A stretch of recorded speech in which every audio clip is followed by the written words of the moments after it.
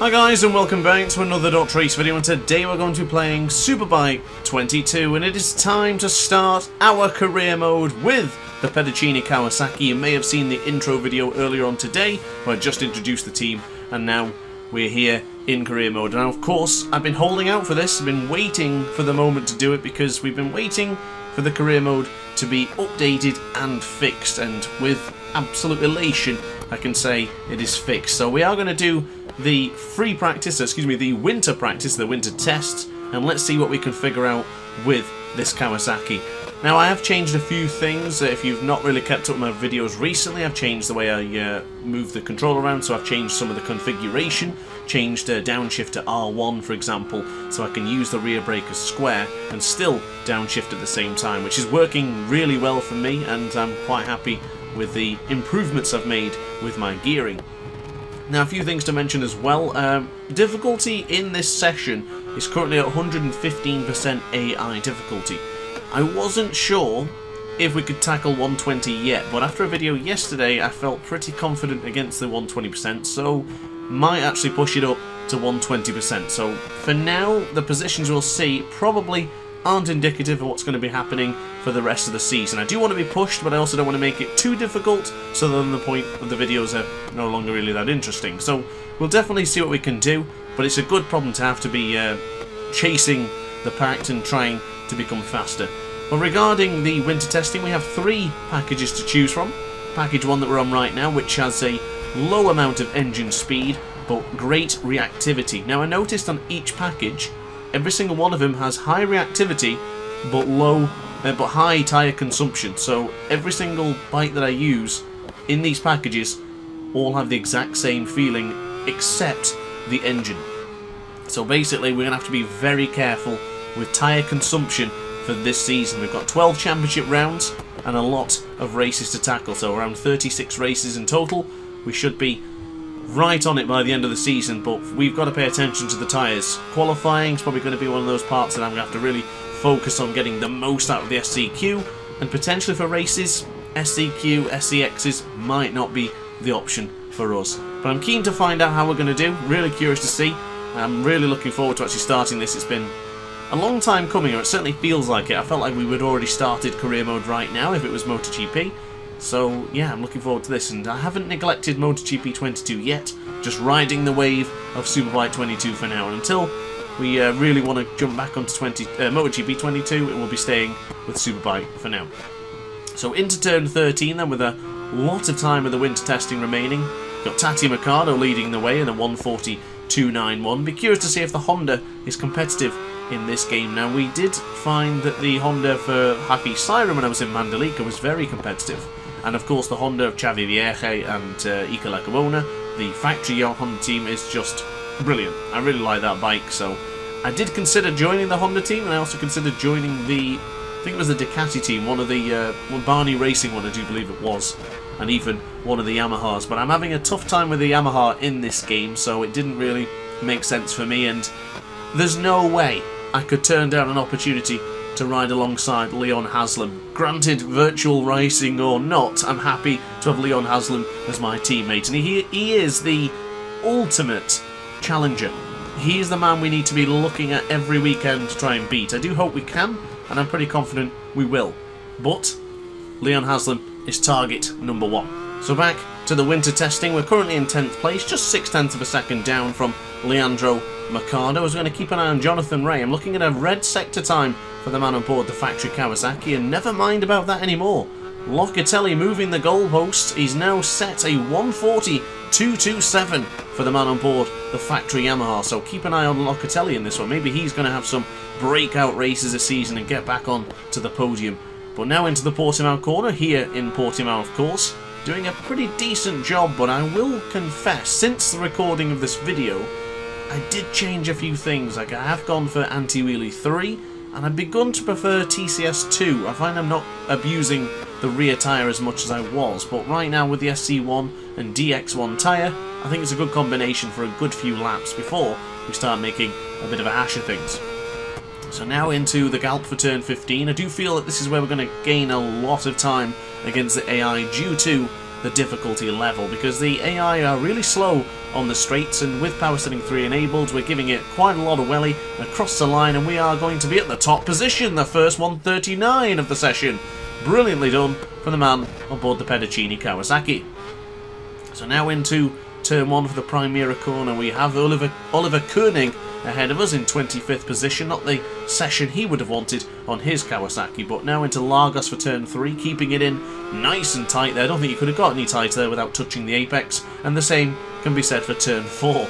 But with power setting 3 enabled and Oliver Koenig ahead of us, we do get a bit of slipstream, but I think he is going to hinder our progression into Tour VIP. He's still there in the position of the circuit. It would have been nice for him to move out the way, considering he is on an outlap and we are on a fast lap, so move over please, but he isn't going to do it right now.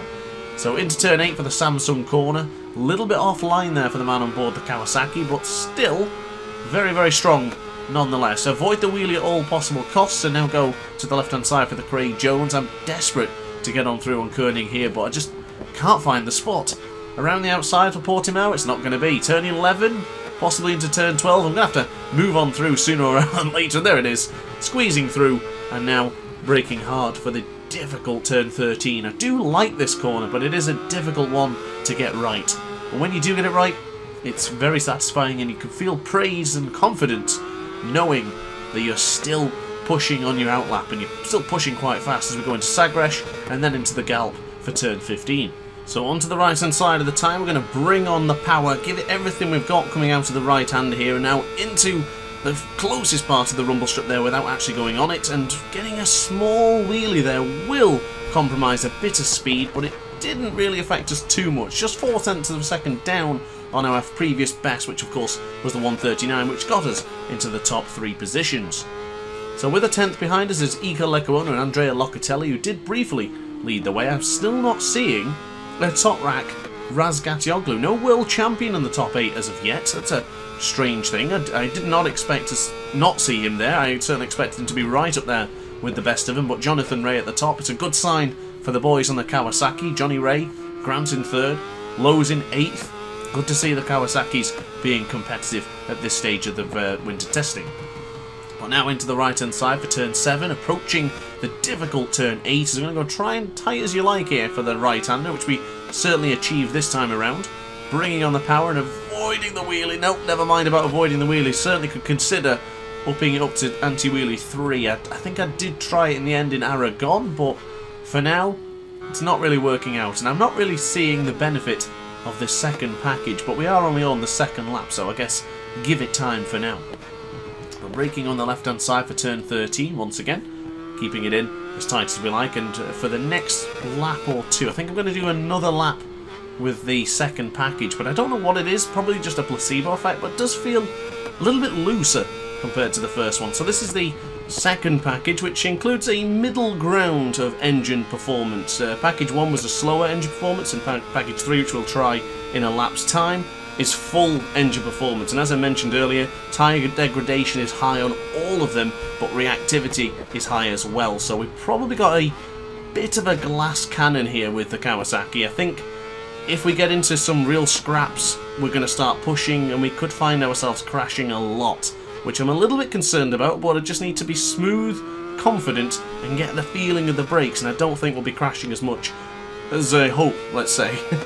But in my suspension settings as well, I'm not actually running default right now. I'm running a suspension all on the lowest setting for the top 4 or 5 particular objects to change, if you will.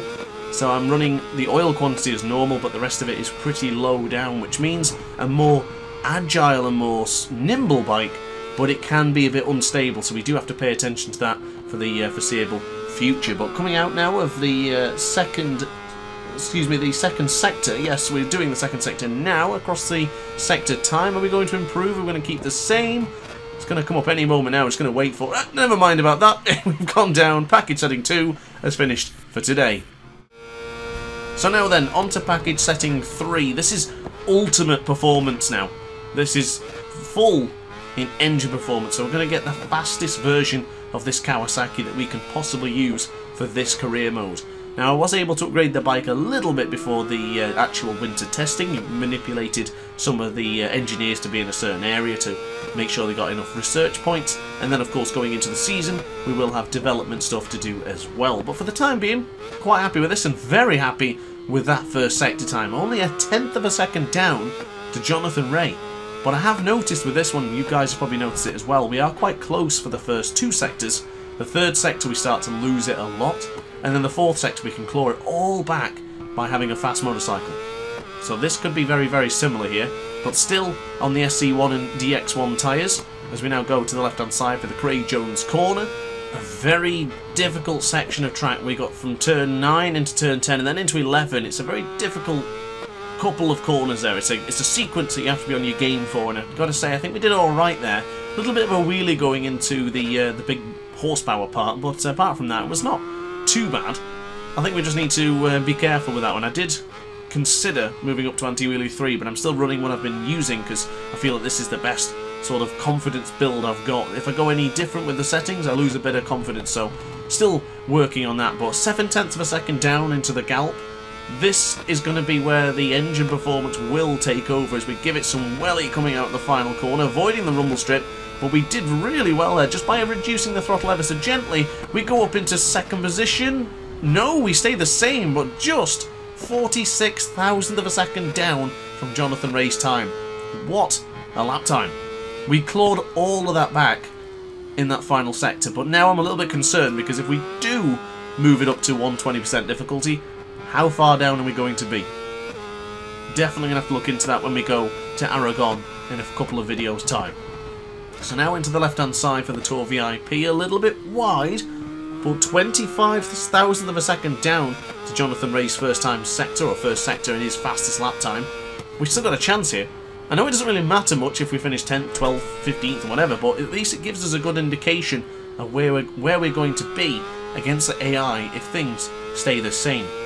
So I'm going to focus now on more so consistency. Yes, we can get fast lap times if we can, but if we can keep being consistent, as we almost lose the front there going into the Craig Jones corner, but if we can keep on it and keep doing similar lap times as the AI, then I'm happy. Got to be a happy man. Don't have to keep beating them, but we've got to keep similar. Keep that race pace going. With power setting 3, TCS 1, the electronics as they are, pretty good so far. And the tyres we've chosen are good as well. I've only really gone for the softer option front tyre. Haven't really tried the medium front, and I don't think I will until I feel we really need it. But coming out of the 3rd sector, it is a white sector, so we aren't going to be improving this time around. But into the gallop for the 7th time I'm asking, I think this is probably my 7th lap, as we now go into the back straight. A little bit of acceleration there, into 5th gear, into 6th gear across the line. Oh, it's another improvement, but this time we're down by 11,000th of a second. Great improvement there, but wow, that is close, and we've actually set identical lap times with Alvaro Bautista. So that is something to certainly be proud of. The rookie coming into Superbike for the very first time, of course, and our first Superbike career mode on this channel. So for that reason, let's have a little like and a subscribe if you don't mind. I think we're going to celebrate this one for quite a while. Enjoying Superbike 22, and I hope you guys are too as well, especially since the update has now fixed the career mode. And into turn 6 and now leaning it across for turn 7. It's a corner I don't feel I have much confidence with in Superbike 22. Felt pretty good in MotoGP as we went really close to the apex there for Samsung. The right elbow was just scraping across the rumble strip as we positioned the Kawasaki into the right hand side. But now into the difficult part, and there it is, caught me off guard into the Portimao corner. The first time, or second time let's say, I've made a big mistake into that particular corner. We won't be improving the lap time, but I'm keen to get back into the pits, have a fresh couple of tyres, and God knows how that invalidated the lap. So let's call it quits on this lap and let's move to the next one. So after the time has accelerated forward, we've now got 82 minutes of this session. I probably won't be using the full 82 minutes, but the goalposts have been changed. The 37-year-old Spaniard has now gone up to the top of the timing sheets with a 1:39.379, so that is a very solid lap time from him. And bearing in mind we are now 0.5 of a second behind, but in 4th position. So if we're going to be 0.4 of a second behind and still going to be in the top 4 for races, that's probably going to be a bridge too far to breach for actual race victories. But podiums would still be on offer. And we're right there with Jonathan Rea as the top Kawasaki, so we've definitely got to keep an eye on that for now. If we can just get those 11,000 of a second and get ahead of the factory Kawasaki, then I would say that is a bloody good day of winter testing. Xavi Vierge, rapid in second position there on board the factory Honda. Top Rack Razgatioglu back into the pits in 7th. He's not having the session we would have imagined. It's probably not going all peachy for him, but into the 3rd split. 3.5 tenths of a second down to Alvaro Bautista. That is a personal best lap time for us, so we do have a good chance of improving here. But ironically, 11,000 of a second behind Jonathan Rea is the same number I've chosen for World Superbike. Now, of course, you may be wondering why I'm not using number 47 anymore, because if you've watched my other stuff, you'll know that 47 is my racing number. But I will tell you what, number 47 is occupied by Axel Bassani, and unfortunately I don't think I can speak to him in time for him to change his number and ask him to swap it over to something else. So we've decided to change the number. Big shout out to Sergio23 for making the helmet a number, of course. But across the line we are going to get a second position. 2 tenths of a second down from Alvaro Bautista. That's a great improvement. But regarding the number 11 is because there's a similar reason to 47. 46 plus 1 equals 47, so i.e. Doctor is in Valentino Rossi plus Ace equals 47, if that makes sense. Doctor 46, me, number 1, equals 47, yeah? We're good with that one? Okay, so number 11, if you add 4 plus 6 is 10, and add the Ace, it's 11. And also Ace is 1 or 11. So, yeah, number 11. And also inspired by Ben Spies when he was in MotoGP, because I was a big fan of Ben Spies, and I really love the number 11. I think number 11 looks great. It does. But I still prefer 47. So after a brief segue there, we're going to get back into the winter testing now, and I think we're on a decent lap here. Yes, we're down in the first sector, but if we can get it right into these particular parts, of course the most difficult part of Portimao, we should have a chance of improving. But at this point, I don't mind, because second place behind Bautista is certainly nothing to scoff at, is it? That's impressive, and I'm really happy with that. So we're going to get caught on the rumble strip again. This time around, not invalidating the lap, but we've got to be bloody careful from that corner from now on. Got to avoid going onto that part of the rumble strip because it clearly doesn't favour the Kawasaki. Very bouncy, very springy. It's not ideal, so let's avoid that from the future. But into the Galp to conclude this lap time. We aren't going to improve, of course, but I think I've got a few more in me to try and improve yet. So bringing on the power. Little bit of a... In fact, we did well there, actually. I was expecting a wheelie, but we did alright on the acceleration. But across the line, we are down by 7 tenths. Back into the 140s for the first time in quite a while. That's a disappointment. But also at the same time, it's okay. It's not the end of the world. But still, Pack 3 is no doubt the pack I'm going to use. I don't see any purpose for going for a similar package to the others, but with just less performance. The only thing it would do is just give it maybe a bit easier on the corners. It'd be very gentle, and maybe it would be a little bit better for the tyre degradation. But since the tyre degradation was high on all of them, I think package 3 is the package to choose. And if you can give me more speed on the straights, I reckon I can claw it back on the brakes and even into some of the corners as well. But now into the right hand side for Samsung, probably going to be my last lap now, and I think we're doing all right for lap time. So if we finish second overall in this session, then today's a good day. Today is a brilliant winter testing. But now onto the right hand side, getting a bit more confident with the brakes there. Seeing as just skipping on the rear tyre, not ideal for that corner, but it was pretty nice. It certainly looked impressive, so I'll take that one. But now onto the brakes for the difficult turn 13. Keep it in as tight as you can without running across the rumble strip. The number 11 is charging now to the right hand side for Sagresh. Are we going to be up or down? We're down by 7.5 tenths of a second. It is what it is, but the end of this session is upon us, and I've got to say I'm very, very happy with the results. Yes, we're going to have to change the difficulty level because it could be a little bit too easy. So bringing on the power, little bit of a wheelie. No, we did it well. We did it well again. I'm happy with the way I'm holding that line there, but across the line, just down by 4 tenths of a second. So then, guys, that's the end of winter testing. No doubt we're going to go for package setting 3. Spoiler alert, of course. But that is the end. So hopefully you'll join me for the rest of the career mode. Videos will be coming soon. I've not quite decided how I'm going to do it yet. I think all 3 races will probably be just in one video. So stick around. Hit the like button if you enjoyed the video. Hit the subscribe if you really enjoyed it. And let me know if you'll be there for the rest of the Grand Prix. Thanks for watching, guys, and ciao for now. Oh, hi! Didn't quite see you there. good to see you're still here. If this video didn't quite set your appetite, then why not watch some more DrAce content by clicking the video shown on screen now. Furthermore, if you would like to follow me on social media, you can do so now with the links down in the description. Consider subscribing so you don't miss a single DrAce video.